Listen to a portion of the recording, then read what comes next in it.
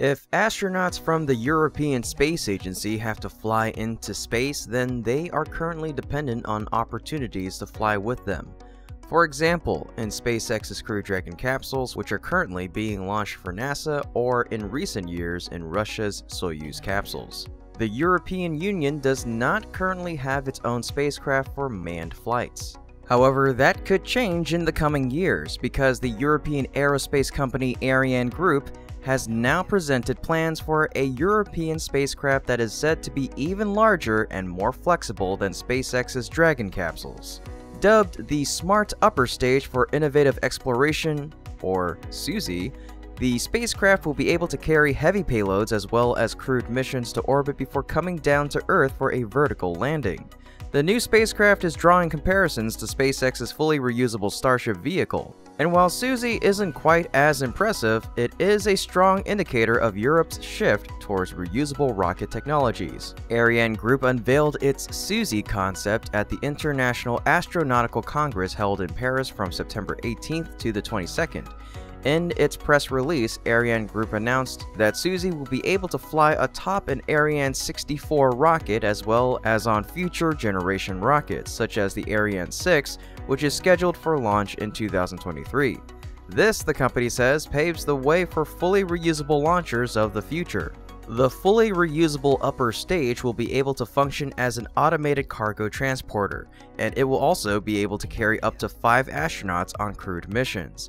It's still in the concept phase, but its unveiling comes only a short time after European officials admitted they made a poor choice not to opt for reusable rocket technology roughly a decade ago. Speaking of reusable projects, there was a different project last year called the Maya project.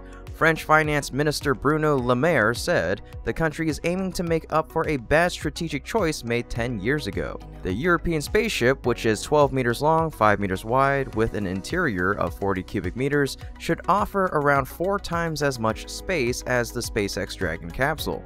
The ship should be able to take up to 7 tons of cargo and transport it safely to Earth. SUSI is also said to be good for maintenance and repair work on satellites and space stations. Not only that, it will also help reduce orbital debris and assist with removing or deorbiting end-of-life satellites, the company said in a statement. According to Morena Bernardini, head of strategy and innovation at Ariane Group, SUSI is the result of several years of work by our design teams and provides a particularly ingenious solution for future in-space servicing needs and for automated or crewed flight, the demand for which will only grow in the future. This is a project built on all the existing know-how at Ariane Group and within the European industry. Which raises a question: how does SUSI compare to Starship? Much in the same fashion as SpaceX's Crew Dragon, SUSI will feature an abort system that will launch crew or cargo away from the core stage in the event of an anomaly. In Ariane Group's video animation, they also showed the spacecraft performing a belly flop maneuver prior to landing, much in the same way as SpaceX's Starship prototypes have done in real life. There's one key distinction between SUSI and Starship, however.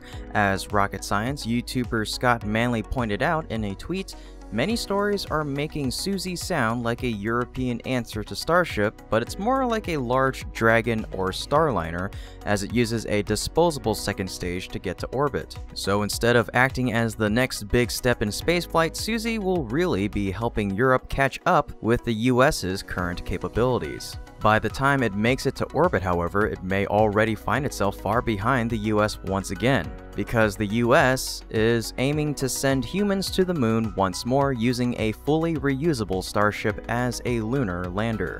But it's not just Europe. China is also trying to catch up with SpaceX, and of course, they continue to choose the simplest way, which is to copy and paste. A major arm of China's state-owned space contractor is looking at developing a series of partially and fully reusable launch vehicles, apparently in response to SpaceX's Starship. The first generation of 3 launch vehicles with reusable first stages would have diameters of 3.35, 4, and 7 meters. Powered by clusters of 5, 7 to 9, and 9 to 22 Longyun 70-ton thrust engines. The second stage would use vacuum-optimized versions of the engine. The 3.35-meter version is to be capable of lifting 2,500 kilograms to a 700-kilometer sun-synchronous orbit, or SSO, while the 4-meter variant, a size chosen to meet the maximum which can be transported to China's inland launch sites, could launch up to 6,500 kilograms of payload to a similar orbit. The 7-meter version is planned to be able to launch more than 20,000 kilograms to 700 kilometers SSO, while requiring new launch facilities and an offshore platform for recovering the first stage.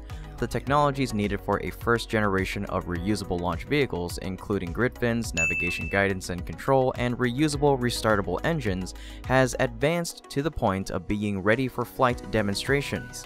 Tests would include low velocity and low altitude flights, building up to 100-kilometer level launches. Now, at this point, you're probably thinking, that sounds awfully familiar. And honestly, if imitation is the sincerest form of flattery, SpaceX must be very pleased with the Chinese space program. SAST and CALT, or the China Academy of Launch Vehicle Technology, are two major institutes under the China Aerospace Science and Technology Corporation, the country's state-owned main space contractor. Both produce Long March launch vehicles, providing different launch capabilities, but also a level of competition. CALT manufactures the large kerosene liquid oxygen Long March 5 and 7 rockets, and is also developing the Kerolox Super Heavy Lift Long March 9. CALT officials have also presented concepts for reusable Methalox launchers and a methane-powered version of the Long March 9, apparently inspired by SpaceX's Starship. SAST is also eyeing a second-generation methane rocket for which both stages would be reusable and be capable of delivering 100,000 kilograms to low Earth orbit. The rocket would have a diameter of 9 to 10 meters, similar to the Long March 9, and use 25 to 28 200-ton thrust closed-cycle engines on its first stage. The second stage would feature 6 to 9 engines. China has been looking at numerous ways to boost its access to space in recent years, including a range of solid propellant rockets and reusable liquid launch vehicles from the state sector, as well as privately developed capabilities. China's first Methalox rocket, the Zhuchui-2, developed by private firm Landspace, is expected to launch from Jiuquan in the near future. All in all, SpaceX has completely transformed the space industry landscape. Musk's firm is quite ahead of the game, and it's hard to catch up. For today's episode, thank you so much for watching, and if you enjoy what my team and I are doing, you can become a patron through our Patreon link in the description below. Otherwise, as always, this is Kevin with Great SpaceX, and my team and I will see you next time.